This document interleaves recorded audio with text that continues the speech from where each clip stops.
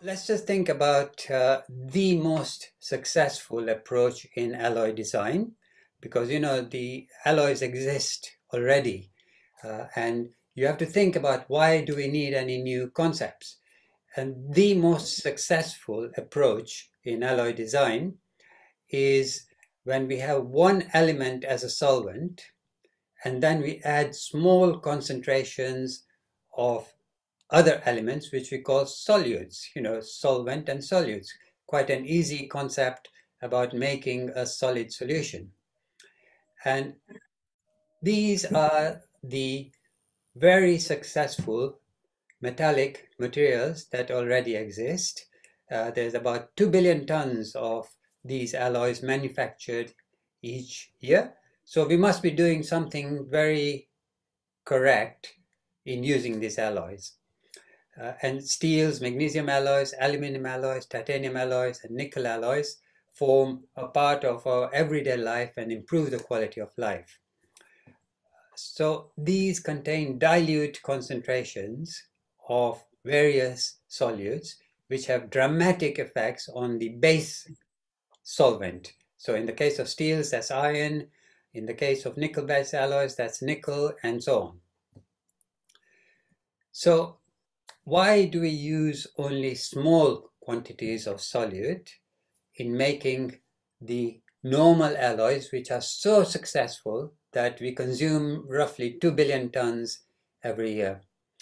Well, the first thing is that we often don't need large concentrations, because by adding a very small concentration and combining that with thermomechanical processing, we can achieve quite spectacular properties.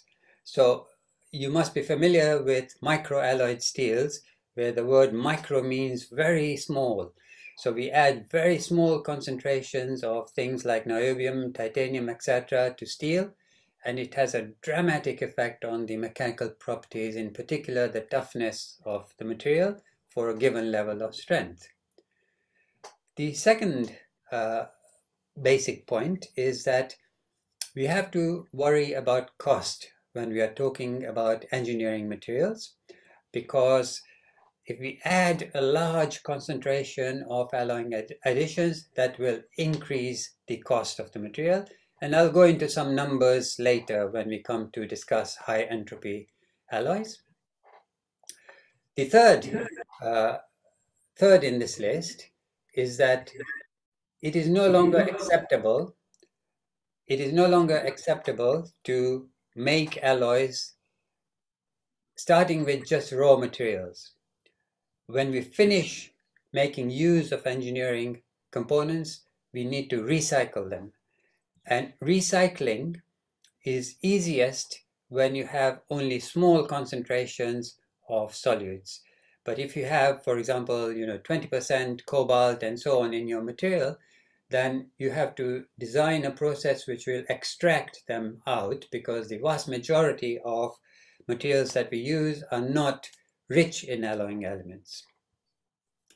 You have to think about engineering requirements as well. Can we join the materials together?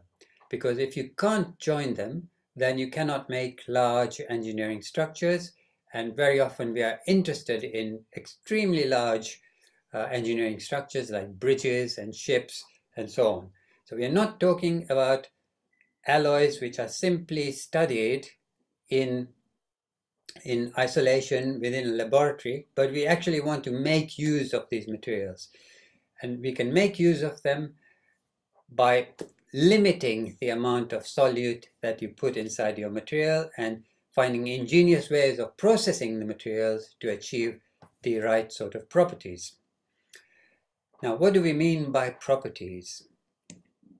We don't want to fall into the trap that we study a material, we identify a single property, for example, strength, and then say, okay, we have discovered a fantastic new material.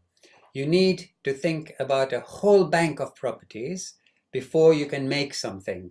So, for example, we have toughness in its various forms. This is the Charpy impact toughness. Then we have the fracture toughness properties. the fatigue properties, the corrosion properties, tensile properties. And if you're making a biological material, that means a material that you will implant into a human body, then you've got to be extremely careful that that material not only has structural integrity, because you don't want it to break up inside your body, but also it doesn't have a negative reaction with all the fluids, etc., which are in your body. Okay, so it is really important that we don't claim success before we assess what we want to make and what are the properties required for that. And one of the major advantages of dilute alloys is that we can process them on a very large scale. So Professor Chakrabarty mentioned at the very beginning that processing is an issue that hasn't been studied sufficiently with high entropy alloys, whereas with the dilute alloys that I listed, we can actually make incredibly large quantities and use them successfully. So why do we bother with concentrated alloys? Because high entropy alloys, as you will see later, have large concentrations of various materials mixed together to form a cocktail of elements to constitute the alloy of interest. So why do we bother with concentrated alloys? This is a slide that shows the dishes which collect radio signals from space, and this is located in Cambridge. And many decades ago, a PhD research student called Jocelyn Bell discovered periodic signals from space. Okay. Now, when you discover periodic signals from space, you get very excited, because where are these periodic signals coming from? Is it another form of life that is trying to communicate with us? And this work was done purely out of curiosity. That means you're not particularly looking for any application, but looking into space to see what sort of signals, radio signals, we can get. This was, if you like, the start of radio astronomy as opposed to astronomy using light telescopes. So she discovered these periodic signals coming from space, and the sources were labeled as LGM.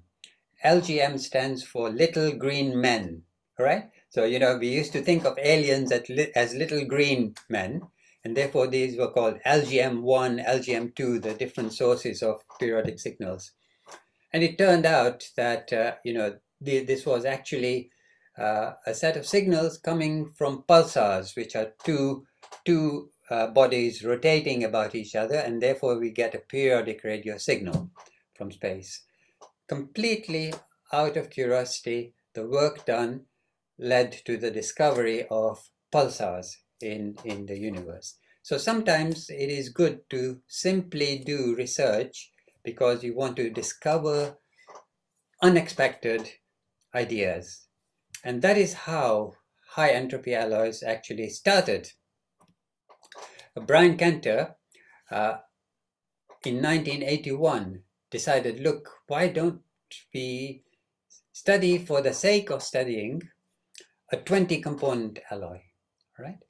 And people didn't think it was a good idea, but he nevertheless started an undergraduate project with this student Vincent to look at 20-component alloys in which you have equal amounts of all the different solutes. Okay, and his idea was simply to look at multi-component alloys and see what happens. Okay, no particular application in mind or anything that would indicate that we are looking towards a component. And his goal, therefore, was to study multi-component alloys. And by multi-component, he means, you know, where the solute concentrations are roughly in equal amounts. In Taiwan, Professor Ye, who's pictured here, he was thinking somewhat differently, that he wants to make an alloy which would have a high entropy of mixing, because that would favor the formation of a single solid solution. And he too started with an undergraduate student who was a master's student to work on this. So these were not very big projects, etc. And back in 2004, these two papers were published simultaneously, as Professor Chakrabarty explained, with the Ye work, Professor Ye's work, emphasizing high entropy, okay? Because his idea was that the high entropy would lead to a single solid solution, even though we have many different solutes inside our material. And he was looking at something like 5-component alloys. And Brian Cantor's also published at the same time to investigate multi-component alloy phase space. So these two phrases are the key phrases, that we are looking at a high entropy of mixing, and we are looking at the multi-component alloy phase space, which hasn't been explored as much as, for example, for the dilute alloys that we use in our everyday life. And this picture here is an optical micrograph of this 20-component alloy containing all of these elements, although the major elements were chromium, cobalt, nickel, iron, and manganese. And obviously, we don't have a single phase. But the interesting observation was that one of the phases in this microstructure, which was rich in chromium, cobalt, nickel, iron, and manganese, in spite of having large concentrations of all these elements, ended up with a face-centered cubic crystal structure. That means you have an atom at every corner of the unit cell, and you have an atom at the center of each phase, rather like the structure of austenite in iron or the structure of copper or of nickel. So even though that phase is multi-component with large concentrations, almost equal concentrations of chromium, cobalt, nickel, iron, and manganese, it ends up with a single crystal structure. And that is something to think about, because as I will show you later, the individual components actually have a variety of crystal structures, and yet you end up with FCC. And FCC is a good structure to have, in the sense that it has, 24 different slip systems on 111 planes and in the 110 directions, and that gives you quite a lot of ductility. And in general, an FCC structure does not have a ductile brittle transition temperature like BCC iron has, simply because it is a closed pack structure, and therefore there isn't a large barrier to pushing planes of atoms over one another. In other words, the flow stress is not very temperature sensitive, and therefore it never exceeds, in general, the cleavage stress of the crystal structure. So this is something exciting and something to look at, and we'll talk about this particular alloy system quite a lot. It is one of the most studied alloy systems in the high entropy alloy collection. And it's often known as the Cantor alloy after Brian Cantor. Okay, so we have many questions to consider, and one approach to answering these questions is to use thermodynamics to better understand concentrated alloys. And bear in mind that we don't have all the thermodynamic data that we need. Okay, so even when we use thermodynamics, we have to rely on concepts very often rather than quantitative predictions when using packages like thermocalc or empty data and so on. So the sort of questions that need to be answered in the context of high entropy alloys is, why do we get a solid solution in spite of the fact that we have large concentrations of each of the components of the alloy? What determines the crystal structure that we get when we get a solid solution? Should we have just a single phase, or is a two-phase structure acceptable in high entropy alloys? And is the material stable? In other words, will we get some sort of precipitation? And there are many other questions that we can ask, and you'll see those questions being addressed as we go through the set of lectures. So somebody needs to mute themselves. There's a bit of background noise coming through. Okay, so please, all of you should mute yourself. So we are going to begin with thermodynamics, but as I show you, the design process can include many different techniques. And bear in mind that this is a set of 3 lectures, so you won't learn everything today. Right, so we go on to thermodynamics, and oops, this is the basic equation of thermodynamics, that when we mix elements together, there's a free energy of mixing.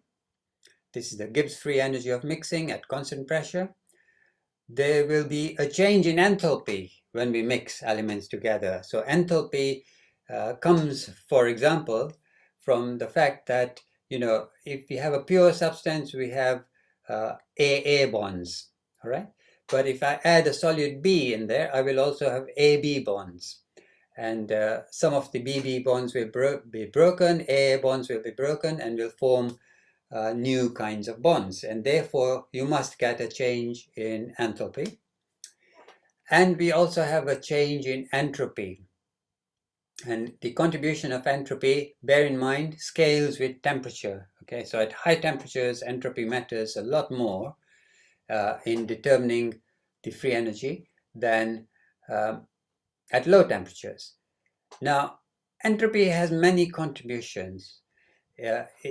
Atoms vibrate purely because we are at a finite temperature, and that contributes to vibrational entropy due to phonons.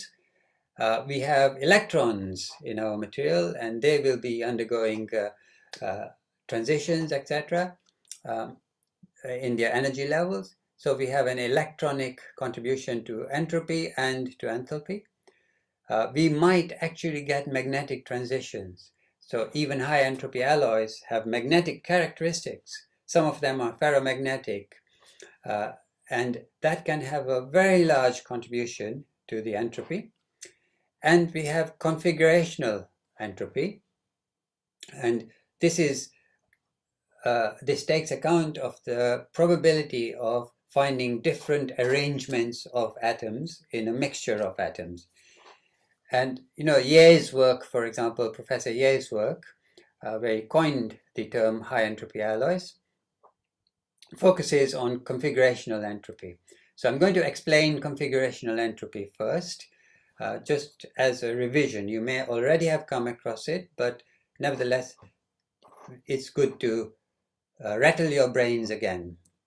So imagine that we have 2 different kinds of atoms, the black and the red atoms. And the black atoms are located on one side of our lattice and the red atoms on the other side. Then there is only one configuration, one arrangement, which will give me the picture illustrated here, with black atoms on this side and red atoms on that side. However, if I allow them to mix, then many other possibilities arise. I've only illustrated 3 of them here. So here we have a black atom which has gone here and a red atom there, and so on.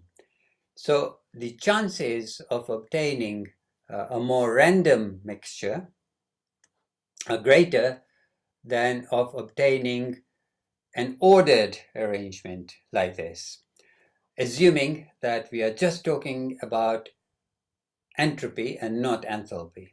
Okay, so let's assume that the enthalpy of mixing is 0. So this is a much more probable set of arrangements, and there are many more of these kinds of arrangements than an ordered array like this.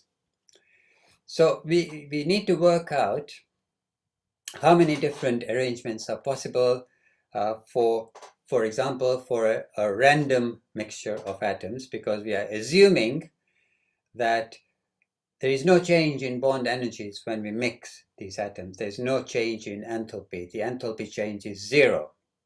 Okay, so let's just focus on a binary solution where we have a total of capital N number of atoms. Okay, that's the total number of atoms and therefore the total number of lattice sites that we have. Of that, Na, number of atoms of A type, and therefore Nb, which is simply capital N minus Na atoms of type B. Okay. And here is my lattice with capital N sites, and I place an A atom on this lattice. Then there are obviously n different ways in which I can place the atom, A atom. I can place it there, or any of the lattice points out of the total of n lattice points.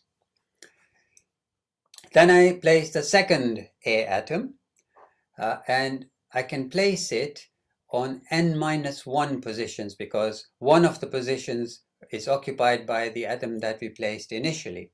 So the total number of arrangements of a pair of atoms is n into n-1, but we have to divide by 2 because I can't really distinguish. The atoms are not labeled, the A atoms are not labeled, so I can't distinguish by an atom A being here and the second atom being here, or the second atom being here and the first atom being at this position. So I have to divide by 2. Now, if I add a third atom, then I have a choice of n-2 positions where I can place the third atom because 2 of those positions are already occupied. And I have to divide by 3 factorial because there are 6 different indistinguishable ways of arranging the 3 atoms onto the n sites. So you can see a pattern emerging here. And if you focus on this equation, then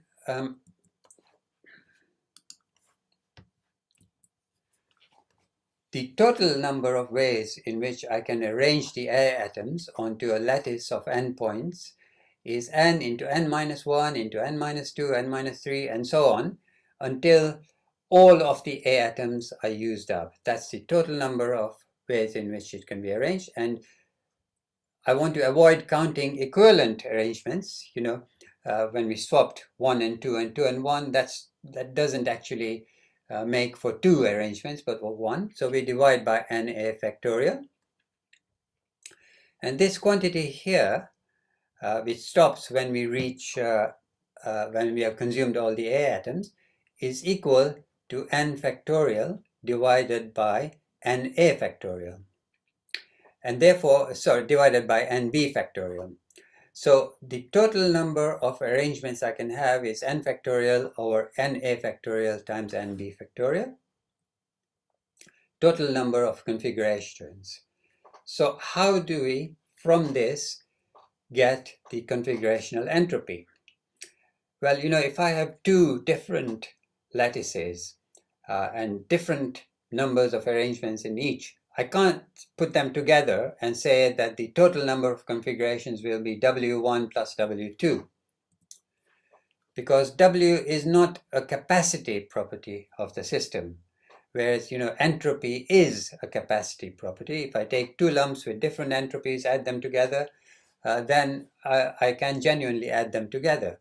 And to illustrate that, you know, supposing you have a dice with 6 sides, then the chances of throwing 2 6s is 1 upon 6 squared and not 1 upon 6 plus 1 upon 6. So Boltzmann realized that to make this configurational entropy an additive property, I have to take the logarithm of W, and therefore he concluded that the configurational entropy S is proportional to the logarithm of W, and K is the proportionality constant, which we now call the Boltzmann constant. Okay, so the configurational entropy is given by K log the number of arrangements. So going back to this equation, I need to take the logarithm of this. Now bear in mind that for a real material, capital N will be incredibly large. You know, if we have a mole of atoms, then n will be 10 to the power of 23. It's 6.023 times 10 to the power of 23. That's called Avogadro's number. So that's very large. And when the number is very large, we want to take the logarithms of factorials. We can use an approximation which is known as Stirling's approximation, that log of y factorial is y log y minus y. Okay, it's a very good approximation when y is extremely large. And we use that approximation in the Boltzmann equation, and we discover that our entropy of mixing is the Boltzmann constant times the Avogadro's number for a mole of atoms. So this is the molar entropy of mixing into xa log xa plus xp log xp, where x is the mole fraction of A atoms. That means it's the number of A atoms divided by Avogadro's number. And similarly, xb is the mole fraction of the B atoms. So this is the equation for the configurational entropy of mixing, assuming that we have a random distribution of atoms, all right? That's quite an important assumption, and we will challenge that later on when we talk about high entropy alloys. But it's basically saying that this is an ideal solution. That means that the enthalpy of mixing is zero. We don't get any changes in the energies of the bonds when we mix together the A and B atoms. So this is the configurational entropy of mixing, and I'll plot it on the next slide, where you can see that it reaches a maximum at exactly 0.5. Okay, that's an important point when we come to high entropy alloys, because we want to mix the constituents in equal concentrations in order to get the largest entropy of mixing.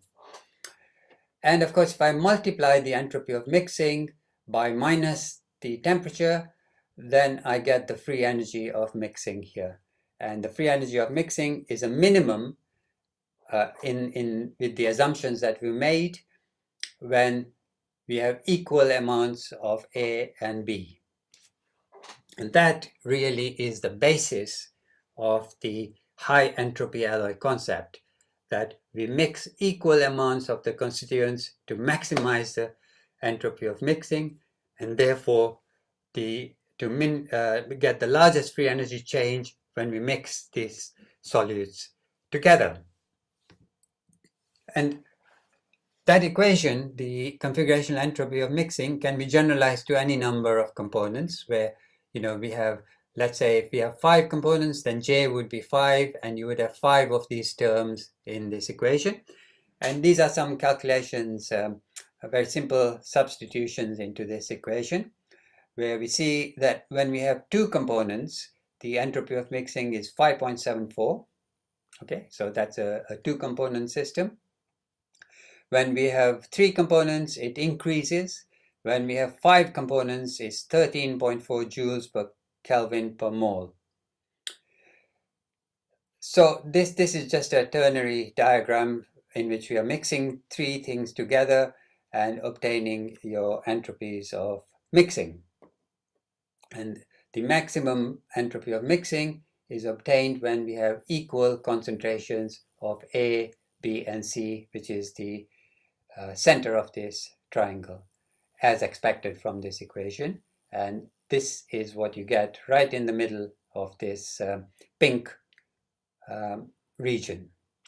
Okay, so by using lots of components in equal concentrations, we can have quite a large entropy of mixing. Okay, and some people define a high entropy alloy as when the entropy of mixing is of the order of 15 joules per Kelvin per mole. But I think we want to abandon these arbitrary definitions because the actual problem is more complicated than this. Some people even say that you can't have a high entropy alloy if you don't have 5 components in equal amounts. But we are going to abandon all those arbitrary definitions. Okay, now let's see if there already exist mass-produced alloys which are used in engineering structures which have entropies of mixing of this order. Okay, so I did a search in the literature and I found some alloys. So here, for example, is a binary alloy, a nickel 20 chromium weight percent alloy. And if you look at the phase diagram of iron chromium, there's a large solid solution region here where chromium and nickel mix happily. And this particular alloy is very oxidation resistant. So it's the alloy that's used to make these heating filaments in the electric fan heaters and various kinds of hair dryers and so forth. So that is a concentrated alloy. It contains 20 weight percent of chromium to help with oxidation resistance. And it's a single phase FCC alloy.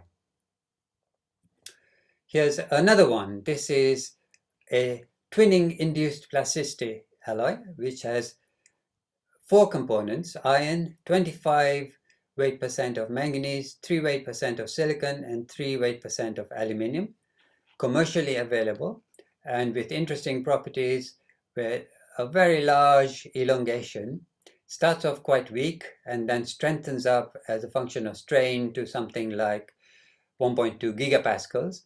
And this nice work hardening ability comes from the fact that you get mechanical twinning. It's austenitic, but you get mechanical twinning.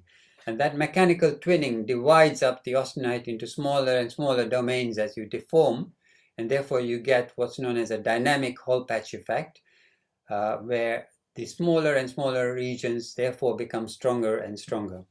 And you need work hardening to get a high ductility, because otherwise you get a plastic instability during a tensile test. And again, all of these elements are in solid solution in the austenite at equilibrium, right? I emphasize equilibrium. That means no matter how long I hold it at temperature, it will still remain as austenite.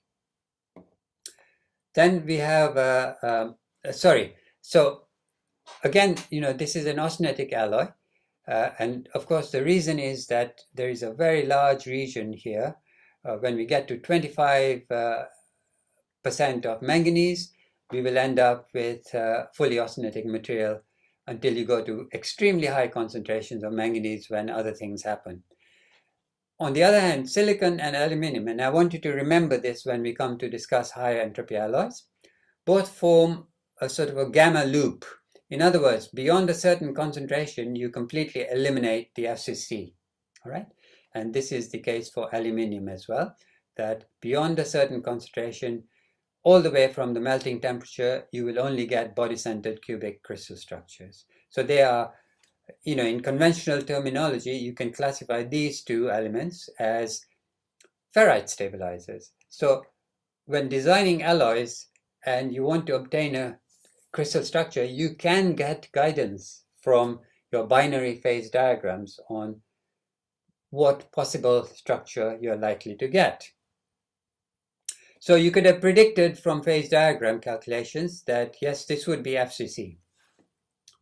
Here is another concentrated alloy, which is 55 copper, 18 nickel, and 27 zinc, and classically known as nickel silver because it's used for making ornaments of this kind.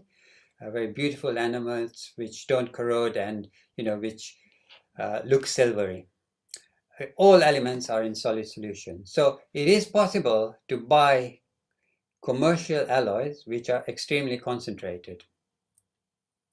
And I calculated the entropies of mixing, and for the TWIP steel it's for the nichrome here it is 4.38, for the TWIP steel it's 6.76, for the nickel silver is 8.24, and this is now approaching, this particular austenitic stainless steel is approaching the high entropy alloys.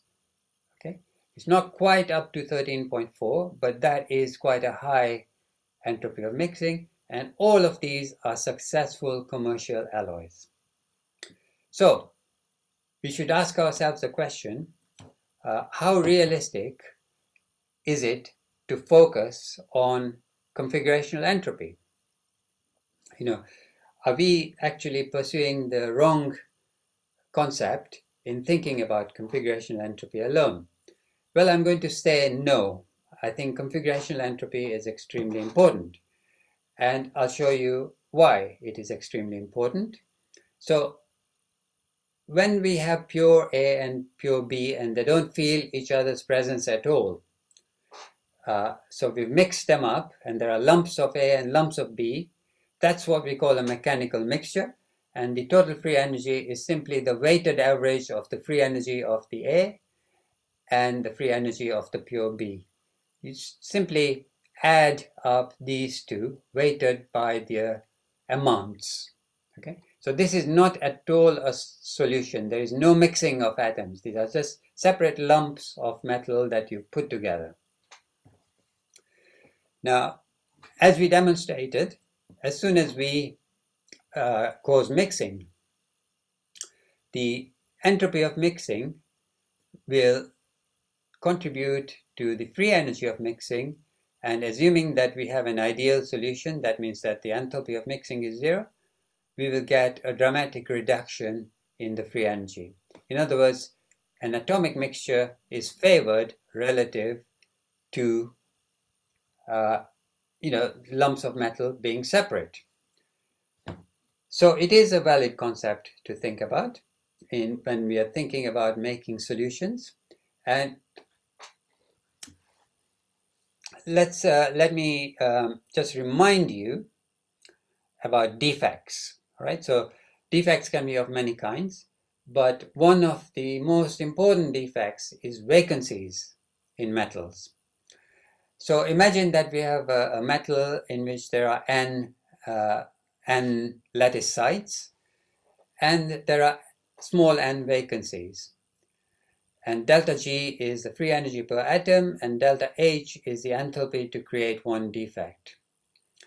So delta G, here, the free energy of an atom in our system of n entities, will be affected by the number of defects, the number of vacancies we have. So this is the enthalpy of formation of one vacancy. And this term here opposes the formation of vacancies. But when you introduce a vacancy in a pure material, you will change the number of ways in which the atoms can be arranged. And therefore, we have a contribution to the configurational entropy when you form a vacancy inside your metal, and that will favor the formation of vacancies. So this opposes and this favors. If we differentiate this and set this to zero, differentiate it with respect to the number of vacancies, then we find an astonishing result, okay, that there will be an equilibrium number of vacancies. Okay, that means no matter how careful your processing is, or how careful you are in avoiding perturbations, you will have an equilibrium number of defects in your system, which is given by, which is related to the free energy of formation of a vacancy. You cannot get rid of those defects, okay?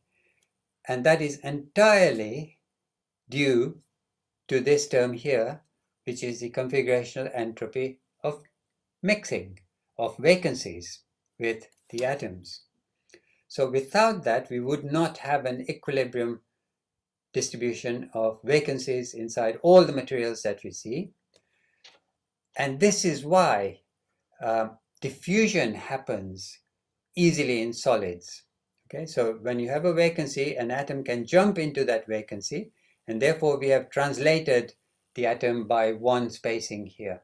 Okay, now when I say easily, if you ask a common person, they will find it astonishing that we can actually get diffusion through a solid, all right?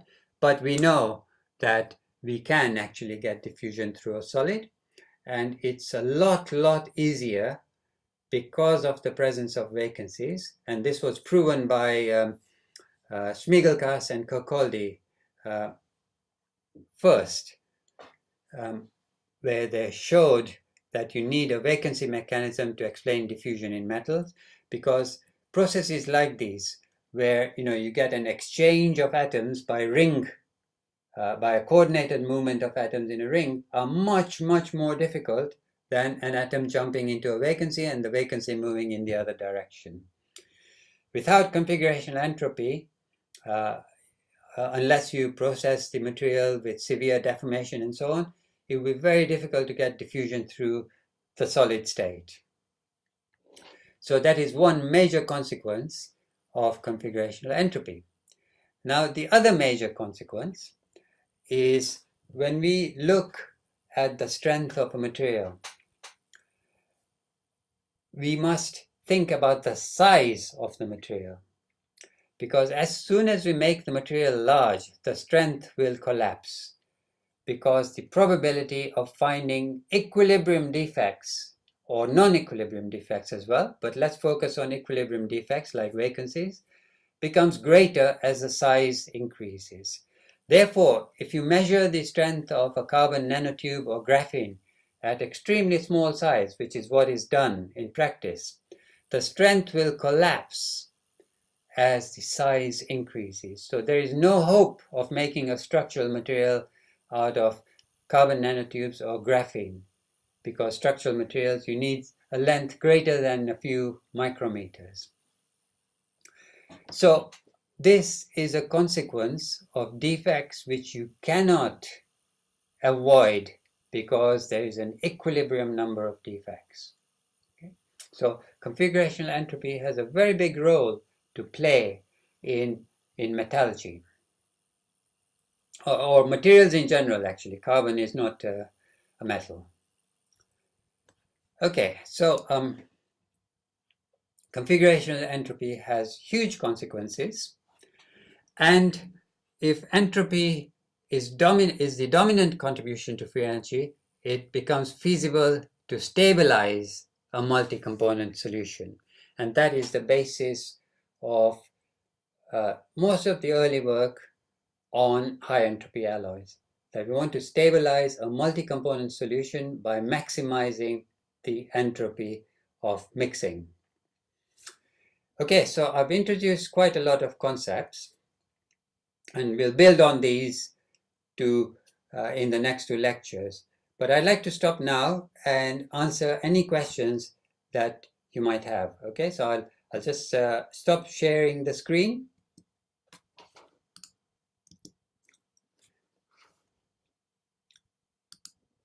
And answer any questions that you may have. So I think you can unmute yourself if you want to ask a question.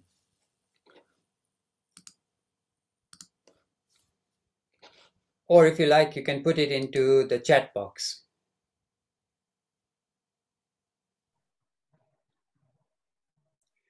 So remember that I'm leaving. Good morning, sir. Yeah, okay. Go ahead.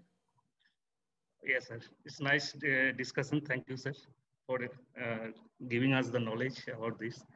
Sir, my question is, but I want to know, what will be the contribution of your, instead of configuration entropy, what will be the contribution of other entropies, like your vibrational entropies and others, in case of high entropy alloys?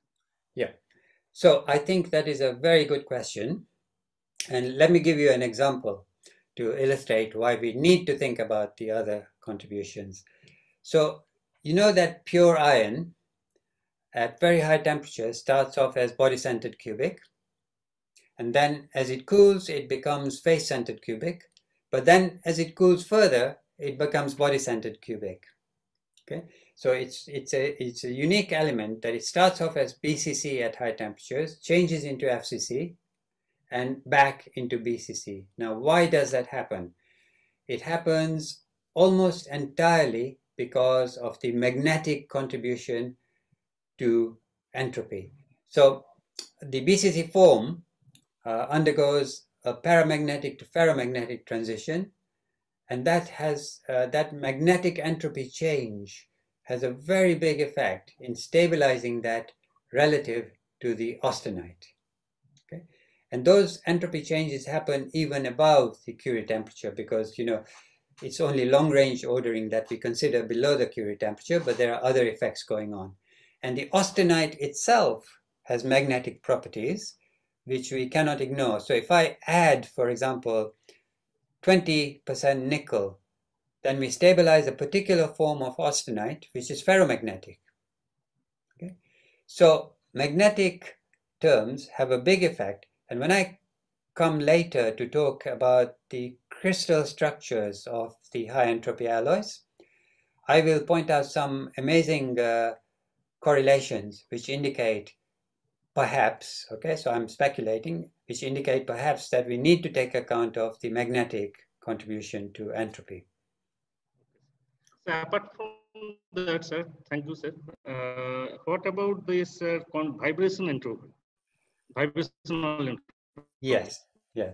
So In case of yeah, so vibrational entropy, of course, it contributes to heat capacity and therefore it contributes to the total free energy change. But I don't know myself how much of an effect that is when we come to consider high entropy alloys. Those terms are all dealt with actually for iron alloys and nickel alloys and so forth, but that information is essentially missing for high entropy alloys where equal amounts of many different elements. So that's where thermodynamic data would be needed, and those thermodynamic data would eventually go into phase diagram calculation methods. okay, thank you, sir. Okay. So someone is asking about the Hume-Rothery rules, and I will come back to those in lectures 2 and 3. Okay. And there's another question which says the Cantor alloy, for example, is only FCC and violates some of the Hume-Rothery rules, but I will discuss those in detail in lectures 2 and 3. Can I ask a question, please?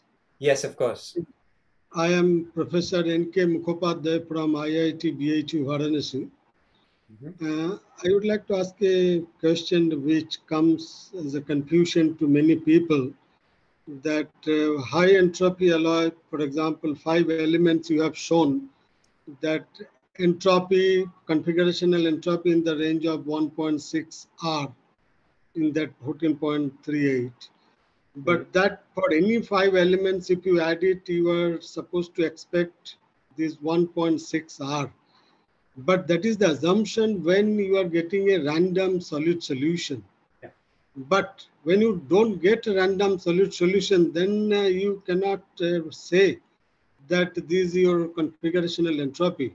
So the confusion is as follows, that 5 elements doesn't mean when you mix it together, you will be able to achieve this much of configurational entropy. You can achieve when it is a completely random solute solution. Even in case of ordered, or even in case of splitting into multiple phases, which happens in many of the 5 element system, your configurational entropy claiming that it is a high entropy kind of configurational entropy, I think that is not a correct claim. What is your views? You are absolutely right, first of all, that it's entirely based on assuming that we have a random mixture of atoms. And in the later lecture, I will show you how to do the calculation properly. The actual entropy of mixing will be reduced quite a lot when we have a finite enthalpy of mixing. However, there's one point. If we are talking about alloys designed for use at room temperature, then it is possible that below about 0.8 of the melting temperature, nothing much happens when you cool the alloy. Okay, if you cool it reasonably rapidly, then you will retain the structure that was present at 0.8 of the melting temperature. Now, what that means is that, the contribution of configurational entropy or entropy in general is highest at high temperatures. And the atoms will be completely randomly mixed at a sufficiently high temperature because that is the dominant term in the free energy of mixing. So if the structure is essentially frozen below about 0.8 of the melting temperature, then you will end up with a random mixture, even though the enthalpy of mixing is non-zero, simply because it's a non-equilibrium structure.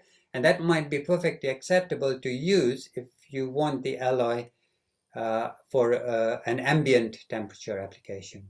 But if you want it for an elevated temperature application, that probably may not be stable. But I'll define the meaning of stability properly in the next lecture. Thank you. And can I ask another small question? Yes, of course. Yeah. See, suppose you have 5 elements and you are putting together. And if you are following a non-equilibrium processing technique, for example, high energy ball milling, you get a single phase solid solution. Absolutely no problem. The moment you do the heat treatment, you get 3 to several phases just precipitating out of it, and it is no more a single phase solid solution, or it is not a, so to say, high entropy solid solution kind of situation. So the question is then, when we are doing the high entropy, non-equilibrium processing like high energy ball milling or rapid solidification. So what is happening here, that high entropy effect, I think, though people may like to interpret, but I don't think that high entropy effect is important here. Here the system is driven from the equilibrium system, so you are in a metastable situation. Yes, I mean that is absolutely right. The process of mechanical alloying, if you like, is very well established, and it doesn't rely on the entropy of mixing. It's basically forcing the constituents together. Okay, so you will not necessarily get an equilibrium alloy. So I think when you do research, you have to focus on whether you want to use the material in circumstances where there will be no change over a long period of time, or you want to use it at an elevated temperature where things might happen which deteriorate the sample. And the same applies to, the dilute alloys that I mentioned earlier, that, some of them would not perform at all well at high temperatures because they are designed for ambient temperature applications. Thank you.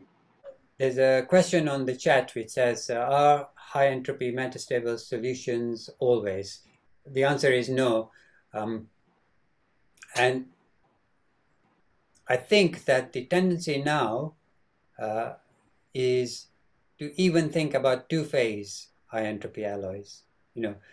So when we go to the refractory high entropy alloys, people are thinking about sort of emulating the structure that we get in the nickel-based superalloys of gamma prime and gamma precipitates mixed together. Okay, we have time for one more question if we are to end exactly on time.